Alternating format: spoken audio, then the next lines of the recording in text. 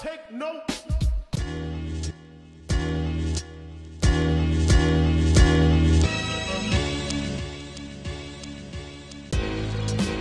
Big Beach. We're here. My man, Alan Houston. It's different this time.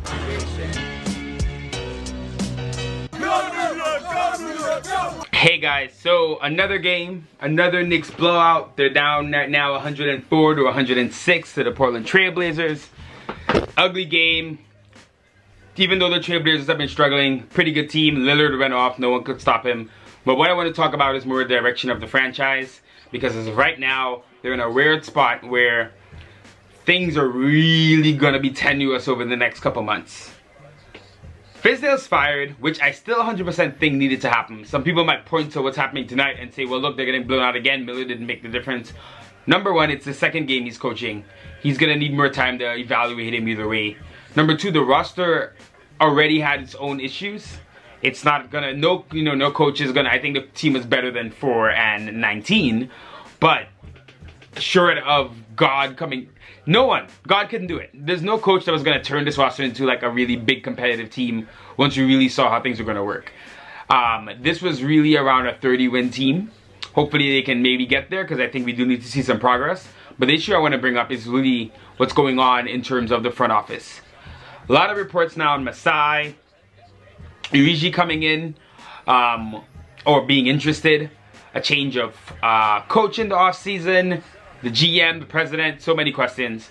Scott Perry and Steve Mills are on the 100% on the hot seat. In fact, they may already be just sitting ducks.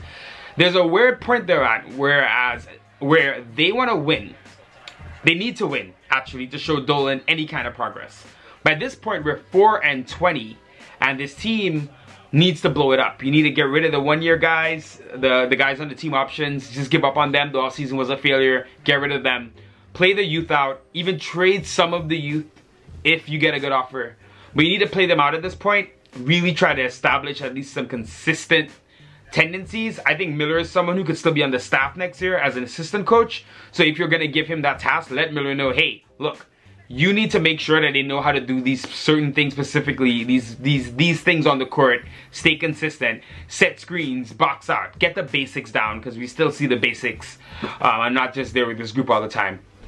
But even furthermore, with the whole Perry Mills dilemma, where they need to show progress, but the team, as the franchise, does not really need to buy and get any more players here right now. They need to really focus on the draft and looking ahead to what the new front office might be. What are Scott, are we gonna, is Dolan gonna take away Perry and Mills's, autonomy? Is there a situation where they might get fired before the season's over and Alan Houston takes over as like an interim GM, but just to make sure they don't make, there's no stupid trade and we don't do anything crazy for the future, and then you bring in someone in the offseason who's gonna basically revamp this? The good thing about this is that for once the Knicks don't have a team, or a franchise at least, or a roster, I should say, that's capped out, that has no picks, that has all these things going wrong. Maybe some of the youth don't work here and maybe they're not that good. I'm gonna have to figure that out. Maybe they need more development. It's still fairly early in the season. We're gonna have more to see. But when it comes to the cap situation, you can have a GM or president or both coming in here in a situation where the lay of the land is already set. They're gonna have young players that are tradable. They're gonna have picks. They're gonna have cap space that they can use, and they're gonna be flexible. So it's not. While the Knicks have been horrible, it's not the worst situation in the world for a new front office to come into. So you'd want to give that front office full control and not mess up at least the future now. But Perry and Mills, they know they want to show progress. Miller's obviously going to finish the season out, but they're going to need wins. And the threat of firing is not going to work with Miller, because I don't think he deserves to be fired. He's an assistant, he's an assistant coach that's interim coach now, so he should finish the year. But a really weird spot for Perry and Mills and for the Knicks franchise as a whole, and Dolan, what is he going to decide? What does he want to do? And it always goes back to Dolan, doesn't it? James Dolan has been this constant in this franchise. He's meddling, he's not meddling. But again, it's going to come down to him, because he's the one, apparently he's been obsessed with the idea of getting a high-level GM. Let's see who wants to come here.